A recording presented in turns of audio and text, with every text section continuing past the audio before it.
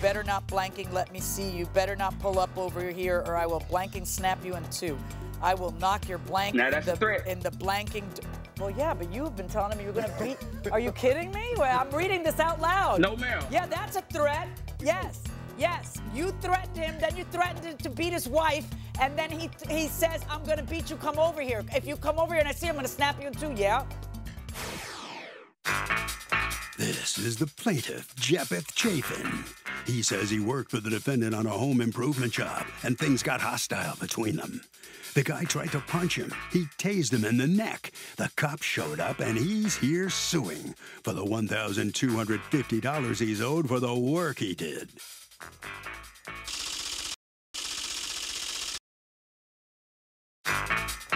This is the defendant, Christopher Pettit.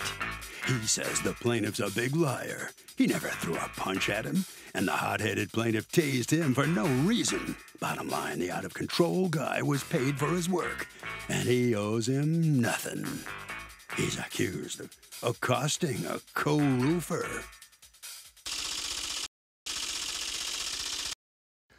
All parties, please raise your right hand. What you are about to witness is real. The participants are not actors.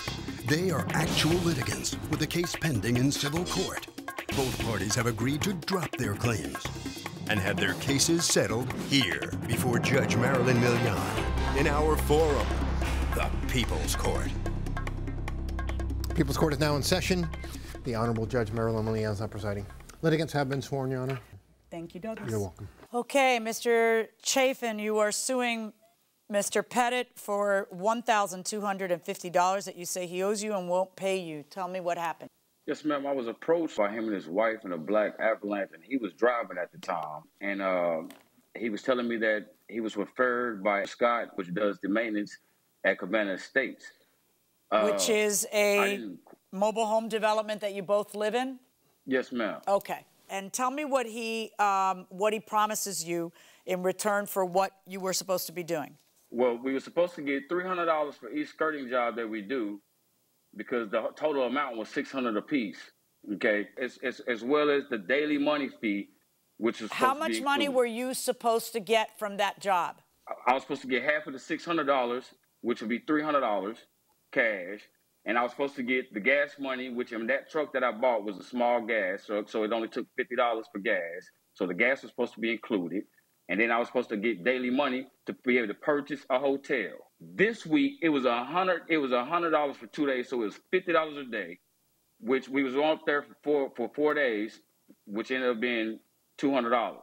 All right, and then, so it was supposed to be, for the 2 skirting jobs, $300 each, $50 for the gas, and $200 for the per diem the first week. Yes, ma'am. All right, what did you get? Yes, Judge, I apologize. That's fine. What did you end up getting? I did not receive no money for the skirting jobs, period. But as far as the money that I did obtain, the first week was perfect because I didn't have to pay any of the gas money. And I did receive $50 per day that I was up there. So you got the $200 and you didn't have to pay gas money. Why? Because it was supposed to be included for even going. Okay, so you got the 2 things that you were promised, the $200 and the $50, but you didn't get paid at all for the skirting job. And was the skirting job completed in that first week? Yes, ma'am. Both of them? No, ma'am. Okay. And it's the video that I sent showing that we did do the first skirting job and we was going to have to come back that next week. Okay, and so did you come back the next week? Yes, ma'am, I did. And then what happens? He gets the money like we did when we pull up at the Harps to obtain the money from the debit card, and he comes out and he gives me $70. He tells me that this time I have to pay half on gas and that we was getting 2 days credit for this week to where we wasn't getting any daily money. So what happened? When we finished this second skirting job, we were going to immediately do the front deck to this trailer, okay? And that's where he kind of had a problem. But I did what I did. What was his problem? That Wednesday, what he was trying to do was pocket the daily money. So that's $100 that he thought we were going to get when he only came to me with $70, which is, he was saying that it's $100 a piece now. Instead of $200, this week is going to be $100 a piece because we've got 2 days credit.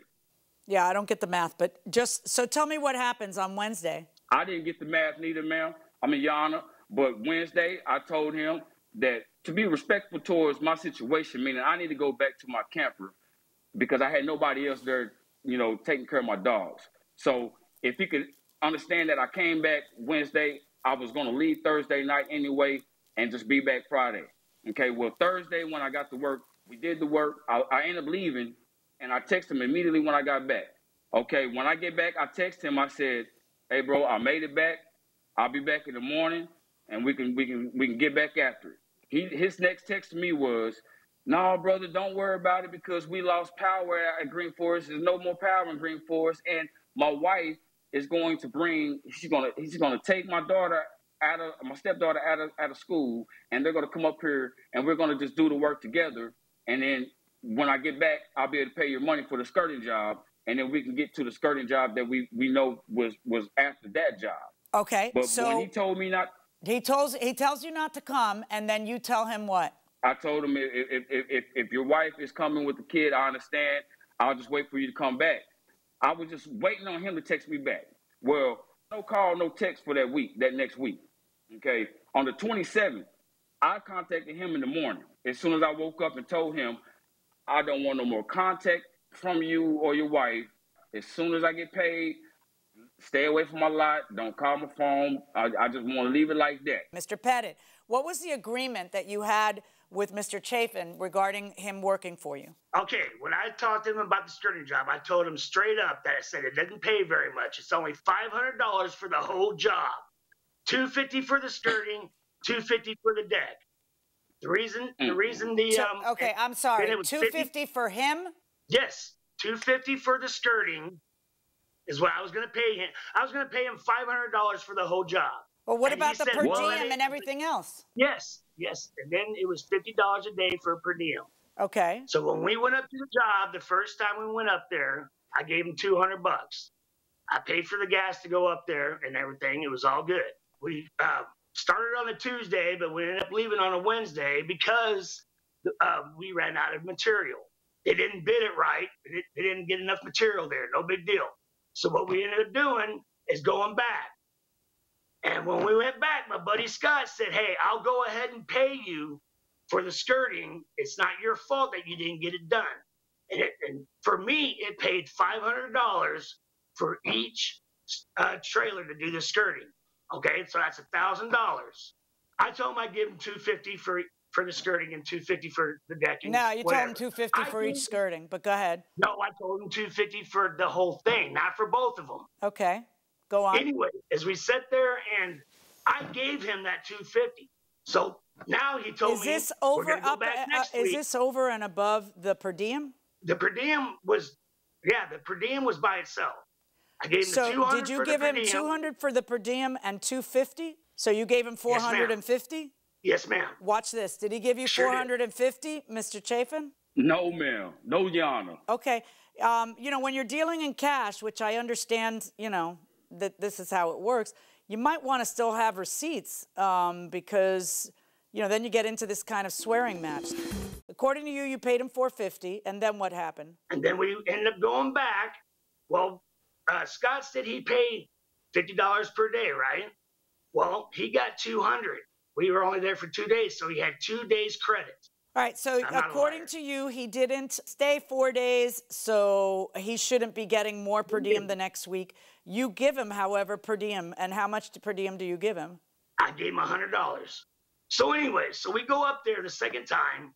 We worked the 2 days that he had credit, Monday and Tuesday. Then he had credit then he got the $100, which is for 2 more days. We worked Wednesday, and then Thursday, he's told me he wasn't making enough money and that he can make more money back home. He said, "I'm just going to go ahead and go." And I was going to give him, you know, a little bit of money for what he did. So in your mind, you owed him something, but what was that something? $100 is what I was going to pay him. All right, so at some point when you get back, you tell him, you must talk with him at some point and say, "I'm going to pay you only $100, right? Yeah, and that's when he flipped out. I believe you have this on the documents. Yep. And he sat there and he ended up... Hold on 1 second. Let me find those texts. Am I still going to get paid? I ain't heard from you. If I have not heard from you, I'm telling you the truth.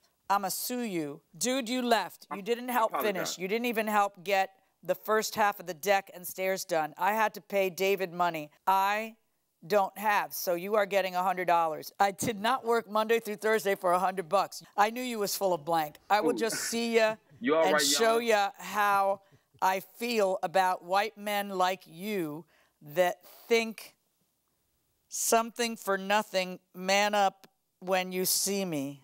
Blank Boggs, I oughta come up there now, and you owe me $20. What's $20 for? For the pen. What kind of pen? Because I don't smoke vape pens, and when we was in Green Forest, he wanted to purchase the pen that I had. For the pen, but I guarantee your stupid blank will not pay me. But I'm not petty like that. $100 and I'ma beat your blank. To which he responds, dude, you need to stop. Stop interrupting me. Dude, you need to stop. I'm not talking to myself. While something I told you you were making before you started. Nah, blank, I'ma beat your blank for playing with me. And wife there, I'ma touch her too. That's maybe not the best idea. To threaten a man. No, Your Honor, it wasn't. But boy, I just guarantee you blanked up talking about my wife. I'm standing in my front yard. Come on, blank, I'm putting shoes on now. I hope you is in your front. I'm coming. You can sit there and say whatever you want to me, whatever this is between you and me. You talk about my wife, you just blanked up. You better not let me see. You better not pull up over here or I will snap you in two.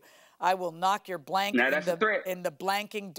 Well, yeah, but you have been telling me you're going to beat. Are you kidding me? Well, I'm reading this out loud. No, ma'am. Yeah, that's a threat. Yes. Yes, you threatened him, then you threatened to beat his wife, and then he says, I'm going to beat you, come over here. If you come over here and I see I'm going to snap you in two. Yeah, he did. You better have my $250 or you get in your beat, plus take it to court. And I'm not even trying to talk to him because so what happens? Let me ask you first, Mr. Chafin, what happens? I proceeded to go to the manager's office, and I called to get the phone numbers because I was just trying to I was inquiring about his last name. So that's when I first pulled up in the front of the cabana, and at this time, they're pulling off my street in the truck, except he's not driving that truck. His wife is driving the truck. And what happens? She rolls down the window, and she says, come to the house. When she makes the U-turn, okay, he rolls down his window and holds out his hand, the envelope. He says, come get some. I got your money. So instead of me being smart about it and waiting for the police because I had already called twice, I followed them to their trailer. When his wife pulled up to the driveway, this is where the taser incident came into play, okay? He jumps out the truck, okay? I immediately tased my taser out my truck. I said, don't you do it. I said, don't come in my vehicle. I said, if you're not really trying to give me my money, I'm going to just drive off. When I'm starting to drive off, he threw the right punch, and I blocked it with my left, which was just how happened holding the taser. Now, I was holding the taser when he jumped out the truck. I tased the taser. I let go of that taser, and he threw that punch, and I blocked that right punch. The prongs touch his neck. What happened first, the punch or the tase? The punch. That's what threw his body in my vehicle. When he did that, I went like this. But I'm left-handed. When he threw the punch, I didn't tase him, but since I had already tased my taser, when he threw the punch, I blocked the taser. I blocked that, and the taser prongs touched his neck. Oh, wow, that's quite coincidental that the taser touched his neck. Let me ask you your version of how it happened, Mr. Pettit. Holy cow, this guy is the biggest liar I've ever seen in my life. What happened is whenever he pulled up, I got out of the truck, I went up to the window. I said, dude, what are you doing? Blah, blah, blah, blah. I said, I'll get your money, follow me to the bank. Follow me to the bank, and I will get your money. I never swung a punch at him at all. Never. So what did happen? He swung up and he hit me with a taser, is what he did. But how? He's sitting inside the car. He didn't even come out of the car. I know. He reached over and hit me with the taser, and he How is he reaching over? If you're obviously coming to the car, he's sitting inside the car. He doesn't come out of the car. So how is it that he, if you're a respectful distance, he can't tase you? You had to come up close, right? Well, I was close, but I wasn't trying to fight him. No, after the crap he said about your wife, that he was going to beat your wife? I wanted to beat his ass, don't get me wrong, but I was told not to. Just, do it the right way. All I did was try to So figure out what's after going the on with text this I guy. just read, you want me to believe that you told him, oh, follow me to the bank and I'll be happy to pay you. That's what you want me to believe, because Yes, I don't ma'am. think that those texts are conducive to believing that. I think that, But I was going to pay him. well, I had no problem how paying much him. were you going to pay him? I was going to give him his $120. This is nothing to, Your Honor. I never told him that I was going to pay him $300 for escorting, because I got paid $500 for escorting. So that's $1,000. Yeah, I don't believe him on that either, because when I see in the text that he said, stop talking. When I see in the text that he says to you, give me my $250, he's not saying give me my $1,250. So I agree with you. Everything has become very embellished because you two who live in the same trailer park community hate each other. Do you see each other now? No. Good. All right. So now you're also suing for damage to your truck. What was the damage to your truck, Mr. Chafin? He was punching and kneeing it while he was on the side of it trying to get me to come out the vehicle. So while he's punching and kicking it, it dented my truck. Is this what you're referring to? I am. You see that dent behind that skirting? That dent right there. He was right there. Do you have any witnesses, Mr. Chafin, to him damaging your truck? Because I'm looking at the truck. It's a 2002 truck. There's a lot of damage in the truck that isn't his. And I want to know if you have any witnesses to him damaging the truck. My witness was supposed to be here, but and what he saw was the guy, when he wrote the statement. I don't want to know what you say someone else saw. I want to know what... I want to hear from someone who saw. Mr. Pettit, do you have any witnesses? Yes, ma'am. My wife's right here, too. Let me talk to your wife. Here's my wife. Hi. Hello, how are you? Good. What's your name? Hi. Barbara Pettit. Okay, did your husband kick the back of the truck? No, ma'am. After the tase, your husband does or says what? Because I can't imagine he took that line down. No, he was mad. He said, dude, I can't believe you blinking tased me. And I was trying to give you your money. And my husband was upset. I'm not going to lie. He said, you're not going to come over here threatening my husband or threatening my wife. You know, do whatever you want to me, but you don't threaten my wife. All right. Go ahead and switch with your husband. Mr. Chafin, why should I believe that you're owed for the job anything more than what I read in the text, which was $250? That text, I was heated. If getting $0 was going to give me at least $250, I would have told him, yeah, give me the $250 because all I want to do is get his last name. Okay, I got you, but that's not how the texts read. And the texts are great because they've really made judges' jobs so much easier because they reflect what happens before people reflect and start thinking about how they want their case to appear in court. So I am ready to rule, and let me tell you my ruling. First of all, if it's good enough for you, it's good enough for me. If what you say to him is you owe me $250, I agree with you that $120 isn't going to cut it. So, but I am going to order him to pay you the $250. I don't believe there's enough proof about him damaging the truck. And if anything, I do see you as the aggressor going over there with a taser in your hand. But I am ordering him to pay you $250 for the rest of the job because I also don't think that you work those number of days so that he can pay you $100 and then pay you back the $20 he owes you. So actually $270 because that includes the vape pen. Good luck, folks. Thank you, Your Honor. Well, in this minor war between these two parties, the plaintiff is going to prevail. He's going to get $270. Mr. Pettit, how do you feel about this? What do you think about the judge's decision? I'm not too happy with it, but it is what it is, you know. I mean, I'm glad that it's over with. What have you learned from this whole experience with him? Well, for one thing, make sure I have it on paper. You learned a valuable lesson. Write it down on paper. Yes, I did. Right. All right, Mr. Chafin. Let me talk to him for a minute. Sir. Mr. Chafin, you're going to get $270. That's what the judge says. You okay with that? I feel blessed because I was getting manipulated and standing and doing work and not getting paid. But with this $250, with my type of blessings, I'm going to put this and invest this, and it's going to triple fold, and I'm going to get paid what I should have got paid a long time ago. All right. Very good. Well, at least you're satisfied. You were a little hot-headed there, but you're satisfied now. Okay, that'll bring this amazing case to a close. The plaintiff gets $270, and he's happy. Harvey? So, Doug, this is interesting because there's an allegation that the defendant damaged the plaintiff's truck, but there was a lot of other damage.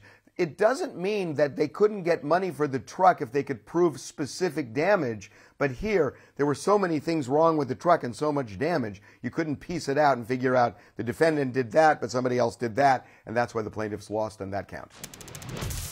I live in California, which is a two-party consent state. Does this law apply to public spaces? Am I allowed to record people's conversations in public places? If your state requires two-party consent for a recording, right, to record a conversation with someone, you want to tread lightly around that because some of these states have felony charges for people. Florida is one of them. Florida is one, and Florida's not alone. There's a bunch of others as well. And a lot have misdemeanor charges and civil liability and all kinds of problems. Now, in this question, they're asking about public versus private space. There are some states that say, well, if you're in public, only one party might have to give consent in a two-party consent state. But they all, in the final analysis, go back to, did the person who's aggrieved by this, who got tape recorded, did he or she have a reasonable expectation of privacy in that conversation? So just because I happen to be in public doesn't mean that you and I can't have a private conversation that we both expect to be private because we're in the public square or we're sitting under the old oak tree in front of the courthouse or something. That doesn't mean you can't just go, we was out in public. It's all in public, so I can record anything they say. Yeah, it's not get you in some hot water. It isn't about the location. Exactly. It's about the expectation of privacy. Right. It doesn't magically convert it to, hey, it's okay. This is the plaintiff, Jola Malik. She says the defendant got her a tent which fell down and broke, so she had him return it to the place he purchased it. When she asked for her money back, he told her he would send it to her when he got it from the store. Turns out the guy tried to pocket her money, claiming the store never paid him. But she has proof they did and is suing this liar for the $1,205 he owes her.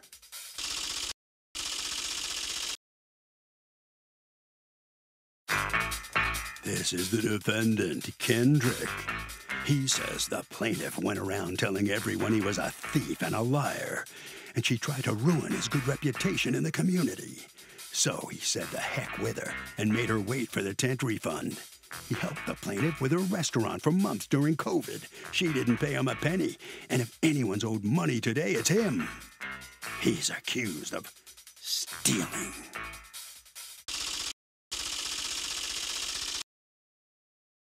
The defendant has filed a countersuit for $1,500 for loss of income and pain and suffering.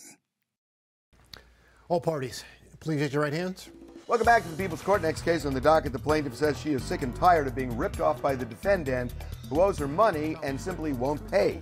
But the defendant says he was helping this lady out. She made up false things about him and has ruined his good reputation. It's the case of it takes a thief. Thank you, Douglas. You're welcome. Okay, Ms. Malik, you are suing on behalf of Piggy's Cafe, Mr. Kendrick and his business for $1,205 and a refund for a tent. Tell me what happened here. Yes, about mid to late March 2020, a group of us had gone out for an afternoon, and I had mentioned that I needed a tent for because of COVID in our back space. And he had mentioned that he worked for Lowe's and that he could get one and use his discount.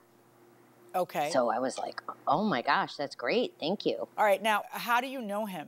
From him coming into the restaurant. He's been a patron of the restaurant for how long? A couple months before that happened. I would say, I don't know, maybe that happened in March. So maybe like December or January. Okay. And according to you, Mr. Kendrick, how long have you been a patron of Piggy's Cafe? I've been a patron of Piggy's Cafe for multiple years before she even started, or before she even took over the place when, unfortunately, our dad passed away. So okay. I would go to the restaurant and I was hosting karaoke events and what have you. And there's a guy named Victor who was the host of the events. And when he was not there, I would fill in and I would be there to hosting the karaoke events. And her father and I were actually very close. All right. So he mentions that he works for Lowe's and he could get it, or he has a discount at Lowe's. You say that's great. And then what happens? He said he searched for a tent and found the tent, and it was $400. So I sent him the $400. Said thank you. You know, that's great. I can't believe it. He said it'll take a couple weeks to get in. Blah blah blah. But then I guess when it came in, he said it was plastic and it wouldn't work. So he tells you this one won't work, and he tells you it's going to be another what, $800? Yeah, $800 because of shipping and handling, and the tent was more expensive. So it came out to $1,205. Did he show you a picture of the tent, or did you see it online or anything? He sent me a picture of it. Yes. He tells you it's $1,205. You pay him $1,205, and then what happens? You get the tent when? I get the tent in to the end of April. I have it put up in May, and then it falls down. Well, it was bending, so then one day it just completely. When is the one day that happened? It was August, the end of August. Okay, and so I called him and I asked him, if you have the receipt, I'll bring it all to Lowe's, and he's like, oh, I bought it from Overstock. And I was like, oh, even better. They take chewed gum back, you know, like they take everything back. But they, you know. Okay, so go ahead. You know, I asked him if he wanted help with the process of doing it. He said, no, he'll take care of it. Sent me an email from them saying that by the 22nd of September, I would have the refund back. And then on the 22nd, when I asked him, he said he didn't have it yet, that I had to wait and be patient like he was. And then then his card got compromised, and then he didn't feel like giving it to me. What do you mean he didn't feel like giving it to you? Tell me that part. I don't know. He texts that I was a mean, ugly old lady. I saw mean. I didn't see ugly. Hold on one second. Okay, now this is a picture of how it broke, correct? Yeah. Yep. All right, so what happens, Mr. Kendrick? Let me hear from you. Why hasn't she received her $1,205 back from Overstock? Okay. Go ahead. It took me 2.5 months to find this tent. We spoke about this in March because there were none available. That one tent that I got from Overstock, that was the only tent available. And if anybody in this whole state tried to find this tent, they would not be able to find it. Because it was all out of stock because of COVID? No, well, I'm not sure if it was because of COVID or just shipping issues or manufacturing issues, but that was the only tent available. Okay. And it did take me 2.5 months to find that tent. Okay. All right. So I'm working for this woman, and so once I get How the are tent, you working for her? Wait, when you say working for this woman, you mean trying to find the tent? At the beginning of her opening that restaurant, when it opened back up after her father passing, she ended up taking the restaurant over. All right. I went into this restaurant, and I've done this with 4 different restaurants in this state. Okay, this is what I do. There's only about 4 or 5 promoters that are really good out here, and I'm one of them, and I pride myself on that. So I've gone to 4 different restaurants, and I will go for 3 weeks with my lady and test out and see how it is. There was no one going to that restaurant. There was no events, there was no karaoke, and it would be like one-off events, once a month, once every other month. It wasn't really steady traffic going in that restaurant. And that's what I'm here for. That's what I do for businesses. I helped over 200 small businesses. I'm totally confused. Did she hire you to do that? Were you hired as a promoter for the restaurant? Yes or no? I was hired to do karaoke. Okay. And I was and I did my karaoke nights, and I also would do my mini mall shops there. I have the biggest DJ in Connecticut who does he does my events. He does my mini mall events with me. Okay. So I did that, and I was bringing a lot of attention and a lot of business to her. Okay. All right. So that's how this all came about. So she asked me to get the tent. She gave me the $300 and some odd dollars at first, and I sent her the exact amount. Once I told her, hey, this is not going to work. The tent that you ordered from Lowe's cost how much at Lowe's? $389 and some change. I can't remember the exact amount, but it was. So you weren't making any money on that tent? I was not making money on that tent. Okay, go on. So when I realized that wouldn't work, I stumbled on Overstock, and I finally found the very last tent that they had left. All right, I sent her how much it was going to cost. I'm like, you already gave me this. I already have that aside. So, it's going to be this much extra. She sent it with no problem. I bought the tent right away. Okay, how much did that tent cost you? So I was able to look online and find like coupons and discounts for Overstock, just so I can make something out of all the work that I was doing. So I found some coupons. Did she know you were making money off of the work that you were doing? No. Was the tent $12.05, but then with coupons it was less? It was $11.93 or something like that. All right, yeah. so the stock price is $11.93. That's what you showed her, and then you ended up with coupons and you got the price lower, and then you decided I should get something for my troubles, and I'm going to pocket the rest. All right, so go on. And one of the main reasons is while we were conversing, she couldn't have it shipped to her restaurant, so I had it shipped to my mother's house, which is about 7 or 8 blocks away. So the thing goes to my mother's house, who's 60 years old. She's pulling these boxes in, and they're huge. Are you trying to imply that 60 years old is old? No. I should hope not. But I assure you, she's not. She's very capable. However, those boxes I don't like your tone. I'm just kidding. Go ahead. those boxes, I apologize.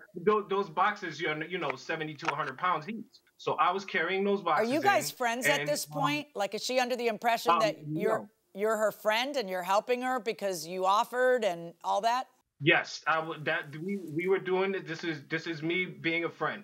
All right, and that's what happened. And then all summer she used this tent. Did you keep the tent, Ms. Malik? Did you keep the tent up all summer? We did. Okay, so you got your use out of the tent, and then the summer's over. It's August. Well, I guess the summer's pretty over. It's August when you say, "I want my money back because this thing broke," and go ahead. I didn't really say it like that. I said, let me see if I could get it back. Let me see if I can get something back. Maybe they can give us poles that broke, the poles that caved in. I don't know. Let me take it to Lowe's. I won't get you involved. I'll do it on my own. And what did he say? He said he didn't get it from Lowe's. I'm like, oh, okay. He said he bought it from Overstock. So then when you return it, Mr. Kendrick, did they give you your money back?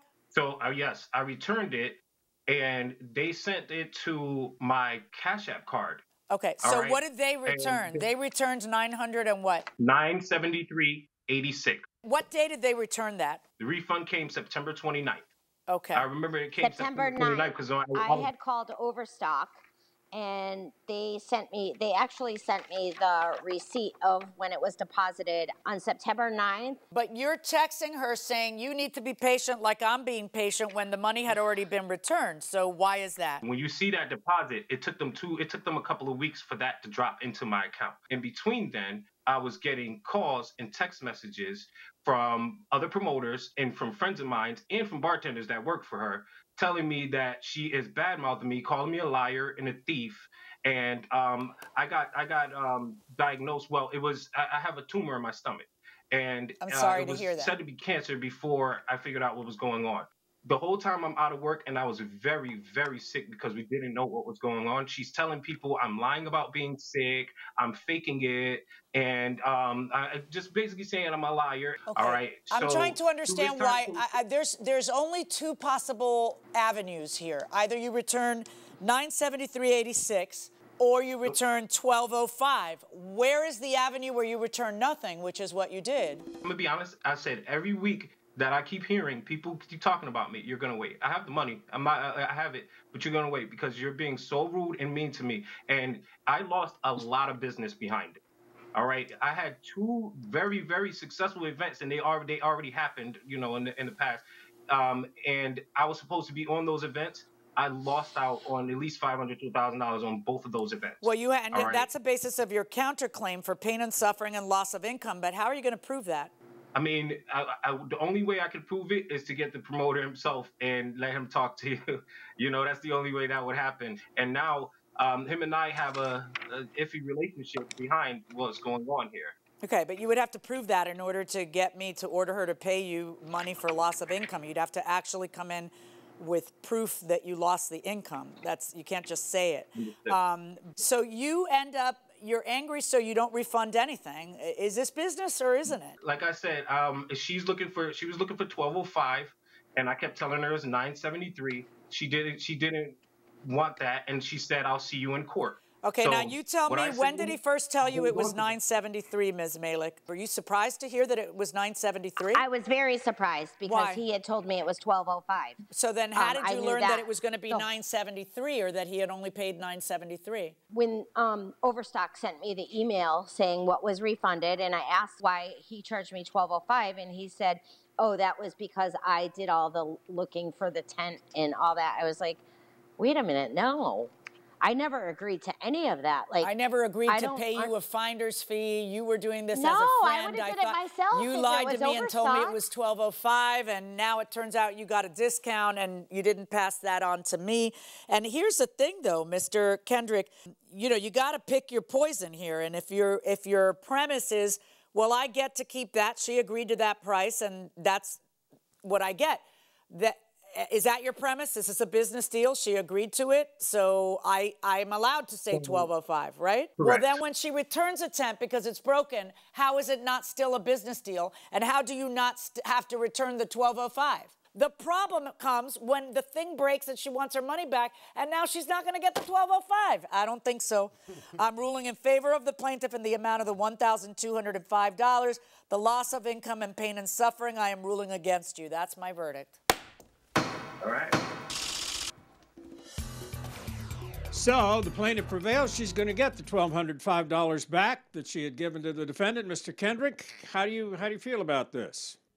You know, I'm okay with that. It is, you know, I planned on giving her the $973.86, but it was held off because she was looking for more than that. So, you know, and the judge made a ruling. I don't go against that. Okay, Ms. Malik, you know, I'm interested in one thing. You put the tent up in May, you used it all of June, July, and August, and then you want to send it back and get a full refund. Is that fair to use it like that for 3 months? No, I didn't want to get a full refund. That's not what happened. I wanted to see if I could get the pole that broke. And when I found out it wasn't bought from where he told me it was being purchased, then I realized that Overstock takes everything back, or they'll send you the pieces that broke. You never asked for the pieces, though, from Overstock, apparently. Is that right? I didn't do the refund. He did. All right. Well, congratulations. You're going to get your money. So, Doug, look, there are two elements to every lawsuit: liability and damages. If you prove that somebody lied about you, then you can sue them for defamation. It typically has to cause some kind of scorn and ridicule. But even if you can prove that, then you have to prove damages, that you lost money as a result of the lies. In this case, the defendant fell short. A person passed away. He had a leased BMW. The executor provided all required paperwork to BMW Financial. BMW refuses to pick up the car. Does the executor still have to pay the lease? If you lease a car, you are the lessee, what they call in the law, the lessee of the car. If the lessee dies, that car now becomes an obligation of the estate. If you have a year left on the lease, chances are the estate, if there's money in it, is going to still be liable to pay those monthly payments or to pay an early termination fee and try. I mean, that's what I would do. If I was the executor, I would take the car to BMW and say, this is a voluntary surrender. There's going to be early termination fees involved, but you cut your losses. Plus, they'll probably whack you for wear and tear and all the other stuff They'll that whack you goes for a bunch along of with stuff. it. So the obligation persists even though the person died. Now, I used to work in an installment loan department. That was one of my first jobs, including at one point, because I had such a deep voice, they made me the repo man on the phone, because I was very threatening on the phone. I weighed 100 pounds and I was 18 years old, so they didn't let me do it in person. You're not just threatening on the phone. And I know there was an insurance that some people could buy that would terminate their loan obligations upon death.